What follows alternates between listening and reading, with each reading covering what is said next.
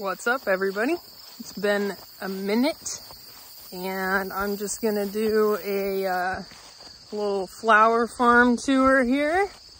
I just harvested some out of the garden up by the house, and now I'm gonna try to harvest a few down here at the flower patch and hopefully sell to a florist this week. I've sold a few bunches so far. I've had a few U-picks. Unfortunately, we had to cancel our photo shoot yesterday because of the weather. It rained, which was great. I'll take the rain all day, every day. But we didn't get to do any photos. We just had a few, but that's all right. So yeah, I'll show you around the flower patch a little bit and see what you think. All right. So this is the perennial bed. It's looking a little rough. Not a ton of perennials. These are the dahlias, which have actually bloomed, but as you can see, the bugs get to them before I do. And I was just down here a couple days ago. I don't recall what this is, but this is a thing. This is something that's a perennial. Poor dahlias. There's some yarrow hiding over here. So that is a perennial. And this I started from seed. So all in all, it looks pretty darn good. That's a peony. I'm gonna get some more dug up pretty soon. You can see the milkweed.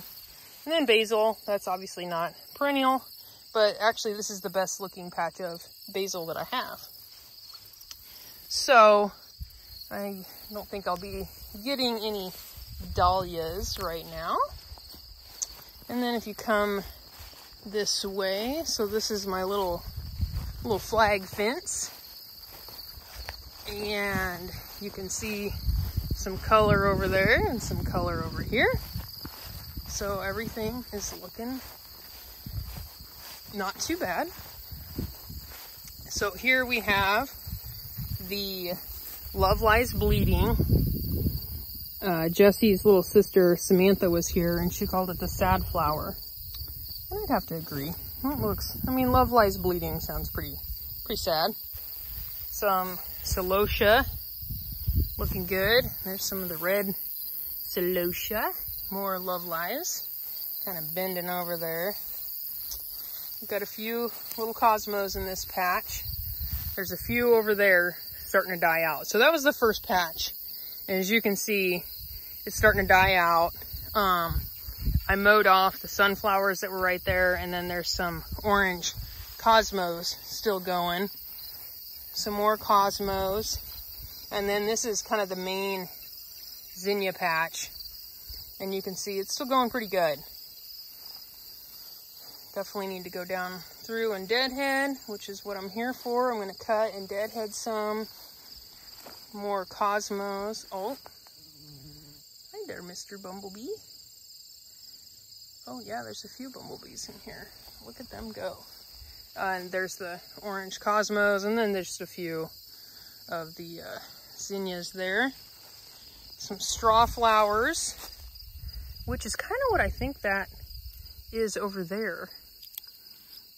Not a perennial, but cold hardy annual. Those look good. There's some snapdragons hiding down there. There's some snapdragons over there too. They don't do so well in the heat, but they'll kind of revive in the cool weather. More straw flower. Oh snap, look at this. This is the patch that Melissa and I planted in hopes that I would get some blooms before the first frost. And look at that. That is much smaller than that. I don't know what kind these are, but I'm super excited because look at you and look at you. Ah, that's awesome. And then these are the sunflowers that we planted. So I might get a few. I don't see, not showing any color yet. Maybe not quite. Oh, I bet I know this is going to be a dark one. Look at that foliage. It's looking a little darker. Are you a chocolate? Maybe. So that's exciting. There's some grasshoppers doing the dirty. This patch of sunflowers is pretty well done. You can see it's pretty well toasted. There's some more snapdragons hiding in there. You're not a snapdragon. Oh my gosh, is this lime basil? Oh, I gotta smell it. Oh my god, it is. That is definitely a citrus basil. Where have you been? Right here in front of my face, and I didn't know it was there. That's so funny. We've had a lot of cool weather, and so things just start to change with cool weather, and things pop up. Oh, it smells so good that you thought we're done, and things come back, and that's so funny. Now I feel like I need to harvest that for sure. I just cannot believe that. These freaking weeds, this crap, I just hate so much. Oh, that is so funny. Where have I been? Oh my gosh. That is just awesome. I'm so excited that I found that. That is definitely snapdragon right there. And this is weeds, which is kind of what I thought was going on here. Anyway, like I was saying, this patch is pretty much done. I mean, there's still a few coming. You can kind of see, but the bugs are kind of taking it over. I just don't think I'm going to get a lot of usable blooms out of that. Now, this is kind of neat. I haven't cut any of this. I really don't know much about it as a cut flower, but Melissa bought me the seeds last year, and I couldn't say it for the longest time. I was calling it Nicotinia because it looks like nicotine. And then I heard Nicole talk about Nicotiana, and I was like, that's what I've got. So it's really pretty.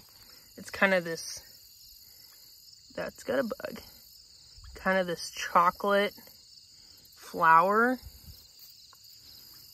Man, the cucumber beetles must really like it. But it's really pretty, so I like it, but I'm not really using it, and that's okay. Now look at these guys. Woo!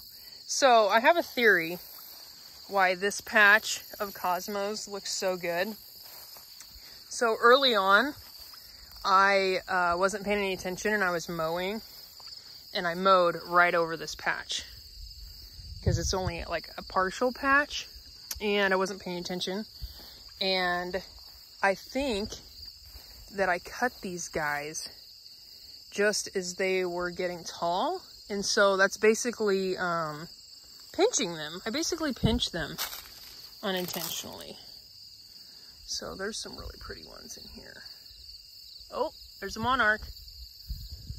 Monarch butterfly, very cool. So these guys, like, we still got a lot of buds here.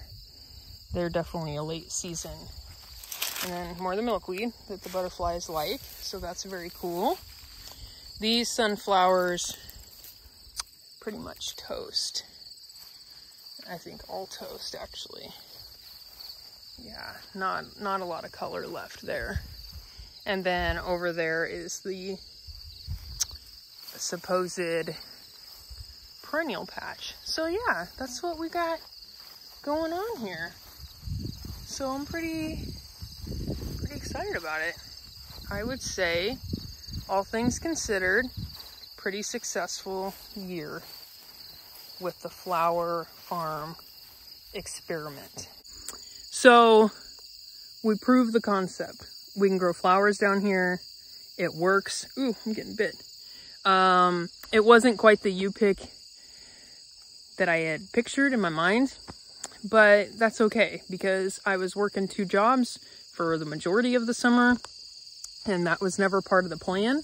But I proved it. Like, I can do it flowers can grow down here. I can do it even better next year because I've learned a lot. I've got more weed fabric that I can use. I don't think I'm going to till next year. I've got an appointment in to get a hydrant out here. That's going to be completely necessary because I lost some plants that I did not plan on losing.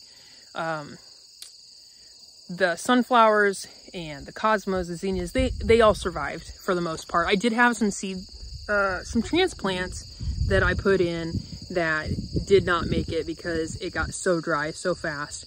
We had terrible drought